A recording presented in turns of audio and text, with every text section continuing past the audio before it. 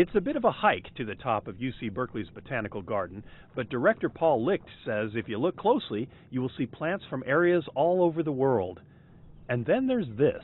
You're looking at something you'll probably never see again in your lifetime. This Puya raimandii, also known as the Queen of the Andes, was planted from a seed brought back by a research expedition to Bolivia. It has been sitting here quietly for 24 years. And one day, it suddenly did something that looked different. The Puya began to bloom. That may not seem like a big deal until you realize that in its native environment, the plant usually takes 80 to 100 years to do that. That makes this the world's youngest blossoming Andean queen ever.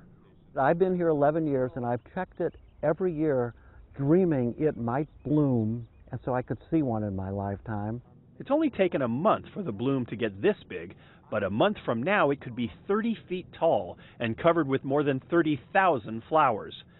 The plant normally grows above a 12,000-foot elevation, so why is it thriving in Berkeley? They're adapted for cold, dry conditions with bad soil.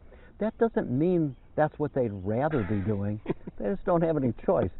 The Bond family, visiting from Vermont, got to see this once-in-a-lifetime event.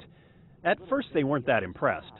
But as soon as you hear him starting to describe the life cycle and the process, this becomes a fascination. We'll be talking about this forever. But nature is rarely sentimental, and as soon as the queen finishes creating her seeds, the plant will die. So if you want to see it, better hurry. This may not happen again for a long time. In Berkeley, John Ramos, KPIX 5.